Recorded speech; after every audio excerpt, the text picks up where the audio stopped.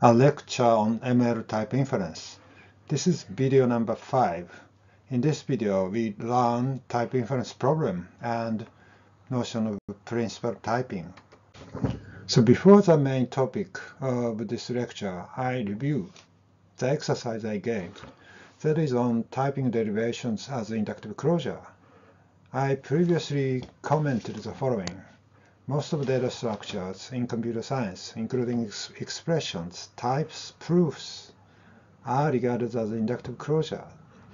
Since typing derivation trees are a form of proofs, so these syntactic objects should therefore be understood as inductive closures. So let's review some notation. So this script D of this typing is a typing derivation tree with the conclusion of this typing. And then define this notation. This is a set of typing derivation trees for some E with gamma and tau. Now, with this notation, exercise is this one. This is somehow advanced, I said. That is, define the set of typing derivations, this type. This is the set of this member. This member is, as I said, set of typing derivation trees with gamma and tau. So this set, define this set as inductive closures. And this is exercise I gave, and I noted at the time that for a satisfactory solution to this problem, this exercise, you need to extend the notion of inductive closures as set of indexed sets. In this case, this pair indexed set, right? So let's try to solve. Well, let me show some example answer to this exercise. In order to construct a complete solution of this exercise, there are several steps are necessary to construct. So this is the first step, so the definition of sorted set. So let sigma be a given set of sorts, and we use meta variable small sigma for a member of this sorts. And then assume that the universal set U of sigma of sort sigma is given for each sigma. Then we define a sorted set. We use capital script letter for meta variables of the sorted sets. Now, a sorted set is a set of this shape. Each member is a subset of this universal set for sigma, for each sigma. And so this sorted set is a family of sets indexed by this sigma, right? And then we write a dot sigma for the element of index sigma in this script A, right? And then sorted universal set is defined to be this set, right? For each sigma, we have U of sigma as a member of this sigma indexed set of sets. And then we define usual set operation. We extend or generalize usual set operations to this sorted set. So let A and B be sorted sets, and delta be a non-empty set of sorted sets. Then sorted set inclusion, this one, the subset relation, is pointwise subset relation, right? For each sigma, you have this relation. This is a definition of this subset relation, which is quite natural. And then we extend union and intersection as pointwise, right? So union of two sorted set is a collection of union for each sigma, same as intersection. And then big union and big intersection is also defined similarly. I mean, pointwise or elementwise or sortwise. So for each sigma, you have a collection of this sigma sort sigma set, and then take, for each sigma, take big union, same as intersection. So this is the first step of generalizing set, notion of set to sorted set. So second step is to define sorted inductive closure. This is a refinement or generalization of the notion of inductive closure to sorted set. So for a function f of this type, I mean this shape, from this set to this set, given such function f, we call this kind of function a function on U. This is a sorted universal set, and write this way. So this corresponds to the notation for f of rank n. And then for given sorted set A and a set f of functions on U in this sense, right? We write f of A for the following set. So f of A is this set for each sigma. We have b of sigma, and b of sigma is defined this way. For each member of this f, corresponding tuple, we make corresponding tuple corresponding this sort, or this I didn't define this as a sort, but this is kind of a function sort, right? So this is a type, you can understand as a type. So according to this index, we create a tuple, and then this function is applied to that tuple and collect all these elements. Right? This is a natural extension to the previous definition of f of x in that case, in that previous definition of inductive closure. This is a straightforward or natural generalization of a sorted set. And then a sorted set A is said to be closed under f if this inclusion, this is the inclusion extended to sorted set. This inclusion relation, this subset relation is satisfied.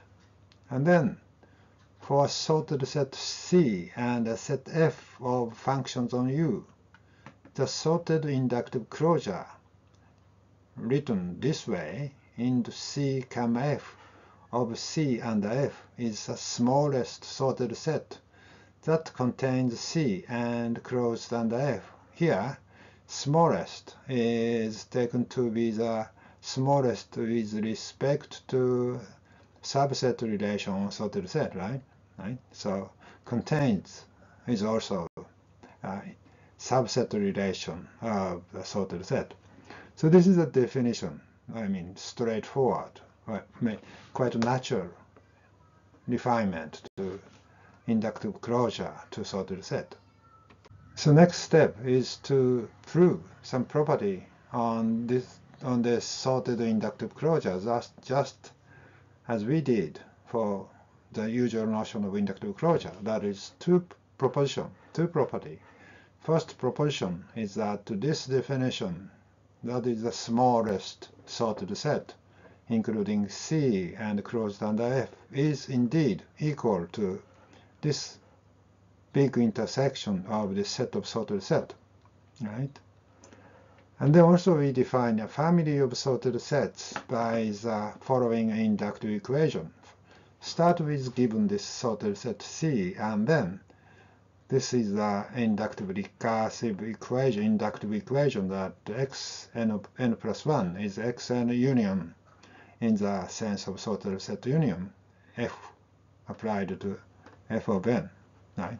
So this is exactly the same as before on this sorted set generalization.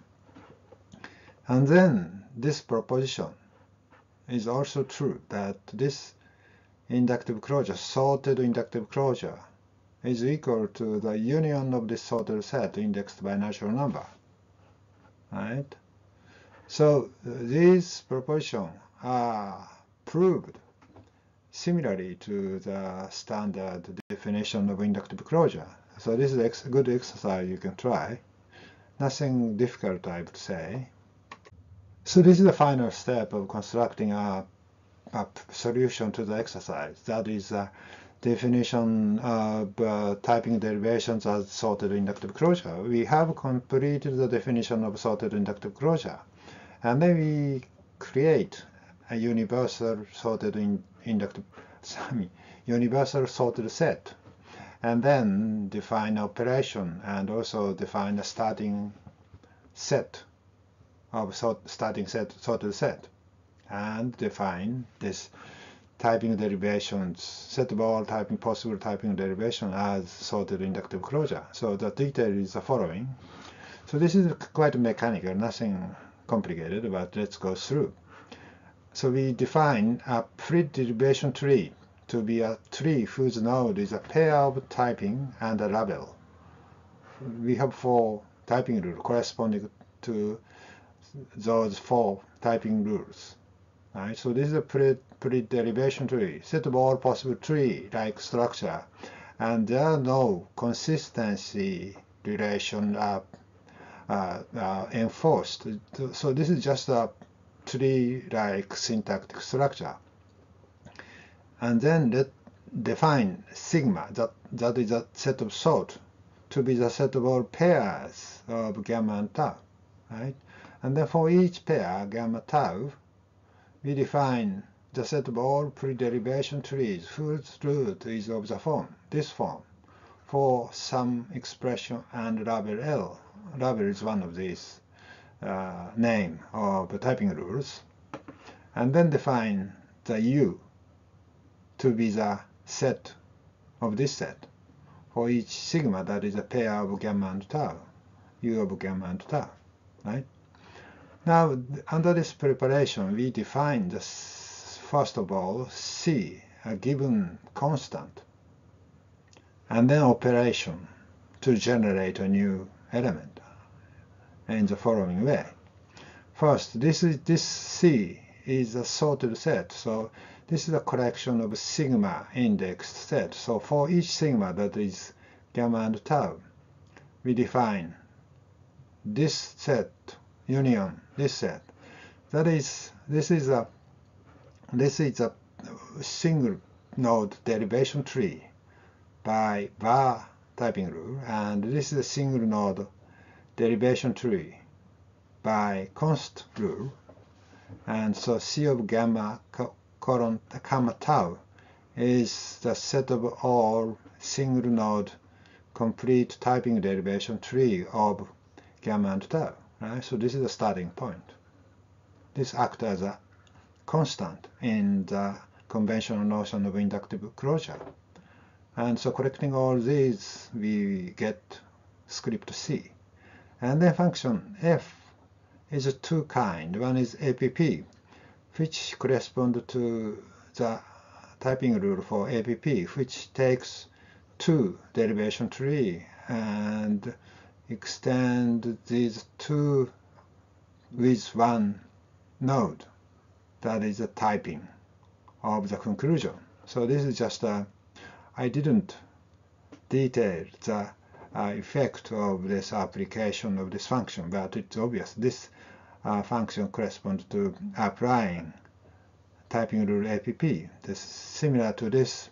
This is for each x. This operation lambda x of this shape corresponds to the typing rule for abs, right? So takes typing derivation of this shape, including x colon tau 1, and then extend with 1 node of this typing, right? So this is this corresponds to typing rule.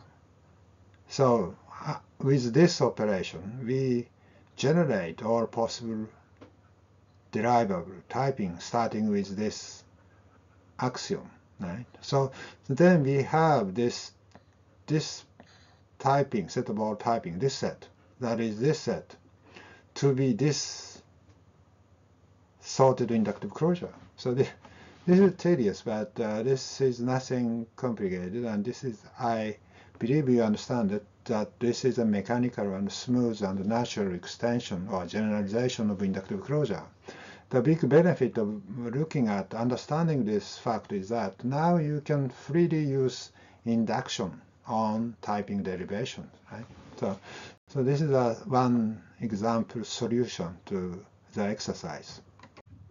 So far the exercise. Now let's review the contents we have learned in the previous lecture. That is implicitly typed lambda calculus.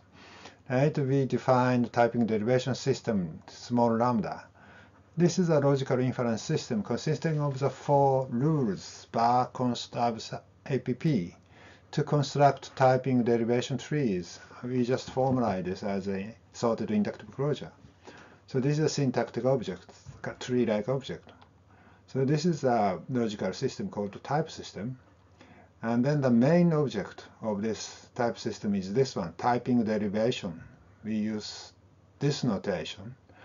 So this is a tree-like structure consisting of external nodes, which are instances of bar or const axiom, and then internal nodes, which are instances of abs and app rules.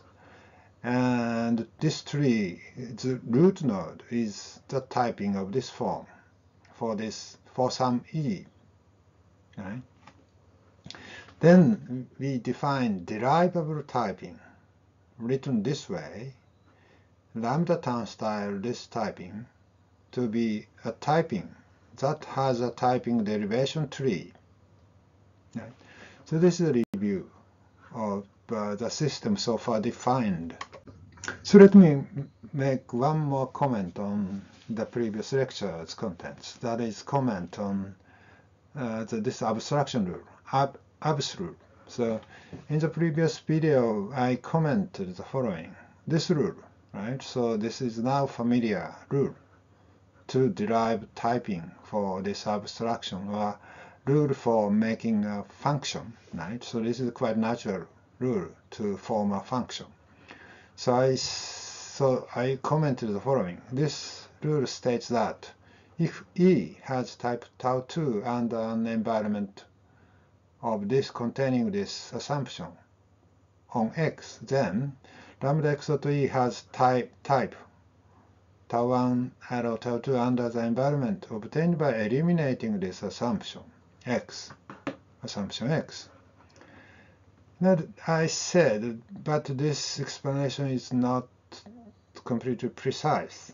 And so to understand this meaning, the recommended exercise is this one. So this is the exercise recommended for everybody. Right? So that is, check that following tree, this derivation tree is a derivable tree according to the definition. You try to work out step-by-step application of typing derivation by actually consulting the definition of each rule, right? Then you would understand this. Not precise. That is you have this same, right? So something odd looking, but this is quite legitimate. Nothing wrong. So you actually don't eliminate in some case. In this case, for example. So this is the exercise I recommend to try. Type inference problems in small lambda system. This is the first main topic of today's video lecture. So there are three variants of three forms of type inference problems. First one is this one.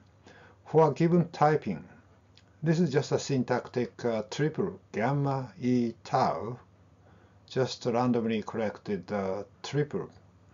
Then, given this triple, this form of object, decide whether or not it is derivable.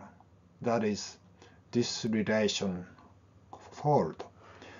And this is the first form. The second form is for a given expression E, decide whether or not there is a pair gamma and tau such that this statement, this derivation fold, so that this gamma under gamma E has type tau, this statement is derivable.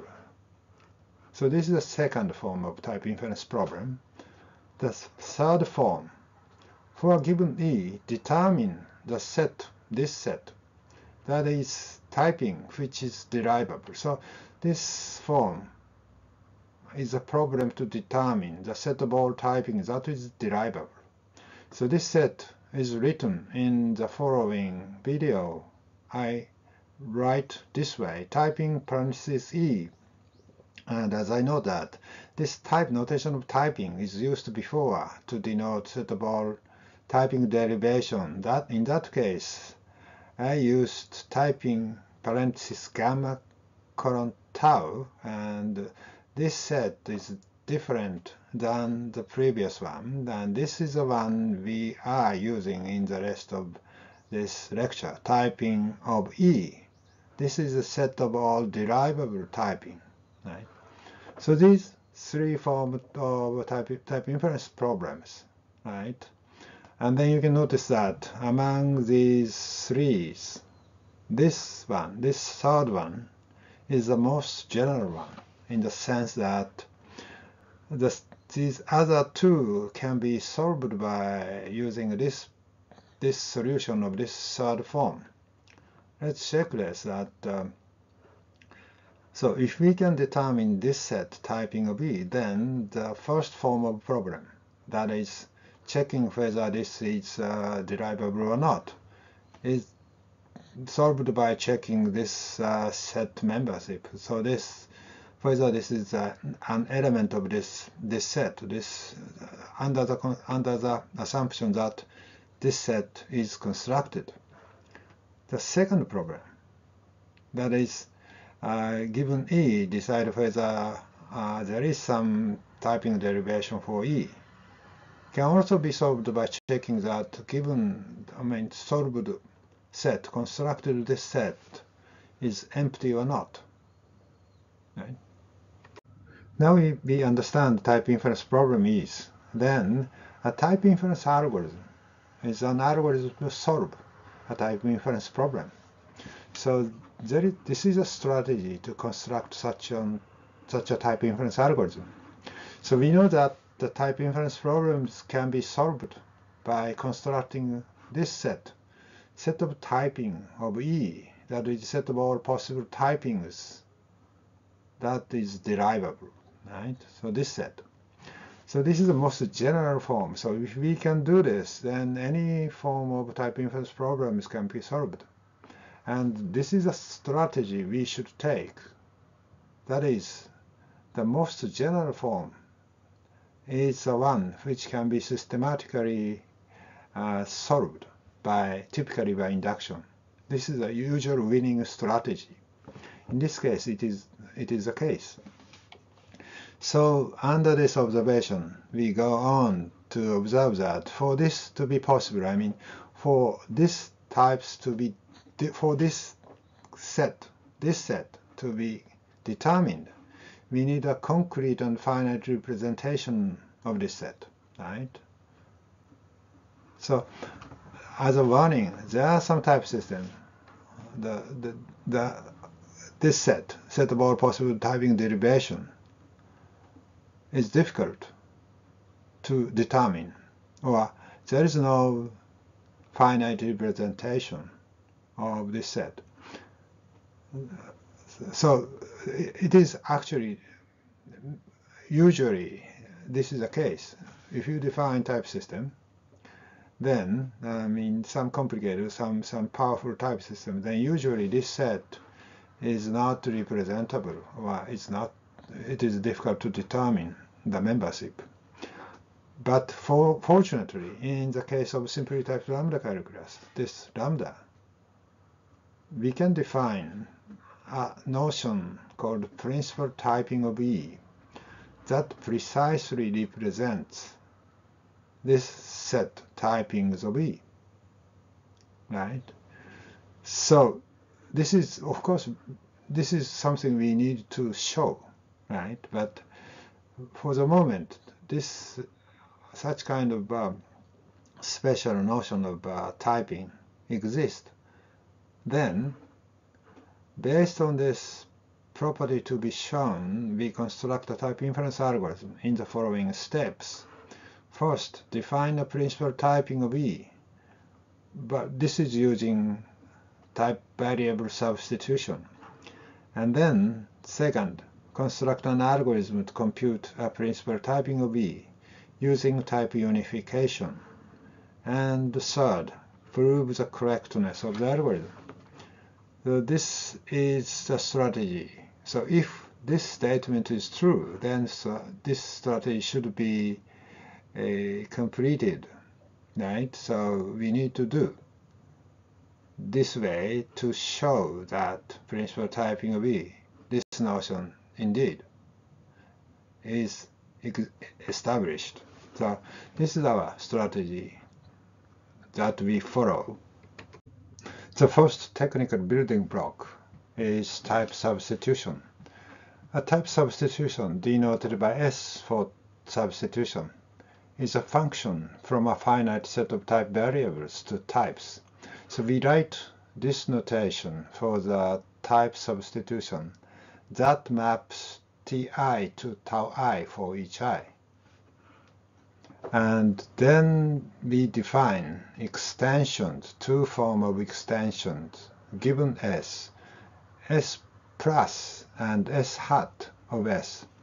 S plus is extension to T bar, this type, and S hat is extension to type, set of all types, are defined by the following equation. First one, S plus of T is S of T if T is domain of S. Otherwise, just return T unchanged. So this is the extension to the set of all type variables. And then S hat. S hat on type variable is S plus of T.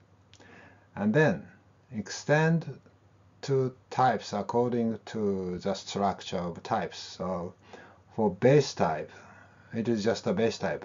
There is no type variables. And then for function type, you apply first a component, tau1 and tau2, and then combined by this arrow. So this is a homomorphic extension of this S plus to structure of types, right? So the composition, next definition of the composition of S1 and S2, denoted by just S1, S2. This is a type substitution that satisfies this equation. This composition applied to type variable is this function. First you apply S2 plus to type variable, and then to the result you apply this S hat of S1. So composition. So we use a notation that composition operation associates to the right, and right, for example. So if you write this way, then this is taken to be that you make the composition, this composition first, and then make a composition S1 and the result of this composition. So this is a usual notation we have used in the literature, in the type inference or type systems. I have a warning or some comment on this composition. So I said composition is a type substitution that satisfies this equation. Indeed, there are many type substitutions that satisfy this equation, right? So usually in the definition of type, a composition of two type substitution, which are defined to be a finite maps, we usually don't write down the actual finite map, the graph, and usually this is enough. And if you are worried about it, you can think a possible detailed definition of this composition, and then you can find that this is okay and have just some way to define this finite concrete definition. But usually we don't worry about this. So this is usually enough. And so yes, so this is a definition of composition. And then the function S hat further extends to any syntactic structure containing types or containing type variables, to be exact. The same thing. And in what follows, we identify S with its extension S hat, and simply write S for S hat. Right? So this is a technical ingredient of type substitution. Now comes the important notion of principal typing. The warning is that this is not the principal type of an expression usually said in the literature. Such kind of thing is difficult to define, as I noted, as I commented in the previous or beginning of this lecture. So, in contrast, principal typing is straightforward notion, nothing complicated, nothing difficult, just a plain set of theoretical notions. So let's go through this important concept. So in order to define principal typing, first we define the relation on typing. So given two typing, this one and this one, if these two satisfy the condition, the following condition, there is some substitution S such that S applied to gamma is a subset of gamma prime, and S applied to tau is equal to tau prime. Then this, the result of application S, and add some component to this gamma type environment. This result of applying S for short, the result is an instance of this typing. And also the same relation is represented in this way. This typing, gamma under gamma, E has type tau, is more general than this gamma prime under gamma prime, E has type tau prime. So this is a relation, binary relation typing. And then principal typing of E is a typing that satisfies this equation. So this typing is a principal typing if set of all instances of this principal typing, set of all instances, right? This is just a syntactic object, syntactic set obtained by taking an instance of this given typing, right? Is equal to the set of derivable typing of E, right? So principal typing is something that the set of all typing is the instance of that typing. So principal typing represent, in this sense, represent all the derivable typing of E. So this is a simple, straightforward notion, and nothing complicated, but also has important message that principal typing represents set of all possible derivable typing of a given expression E, right? So in another way of saying is that principal typing of E is a most general typing of the set of all derivable typings of E. You can say the most general typing, but there are many typings which are equivalent, right? So I say there is a most general typing. You don't worry about this, just because this relation is not antisymmetric, right? So this is pretty order, but you don't have to worry about this. Just follow this definition, and then principal typing. Therefore, principal typing, there are many principal typings, but they are all equivalent in the sense of this relation, right? So this is the notion of principal typing, which is most important, and we base on this relation, notion, to develop a type inference algorithm in the next lecture. I end this lecture by giving examples of principal typings. The first one is principal typing for X, and this is a principal typing of X. It's trivial but important in defining or developing principal typing algorithm. Principal type inference algorithm that construct principal typing, which we study later. So this is obviously most general typing for x. Right? Any typing of x, you have assumption x colon some tau and the conclusion of the same type tau, and that kind of typing can be obtained by substituting this type variable t for some type tau and add some extra assumption other than x. So this is a principal typing, and this property can be checked by looking at this bar axiom, and any instance of this bar axiom is indeed an instance of this type principal typing. So this is the first example. Next example is x apply y, and this typing x colon t1 arrow t2 and y colon t1 under this type environment, x apply y has type t2, and indeed this is a principal typing. And you can see that x must be a function taking y. Therefore, the most general one is to assume the argument type t1 and y is the same type of t1, and the result may be any type t2, and that is a result of this type, right? And you can check that this is indeed a principal typing by checking the shape of typing derivation for this expression x and x apply y. So this is a type shape of typing derivation tree, right? So end with this APP rule and leaf of two bar axiom, right?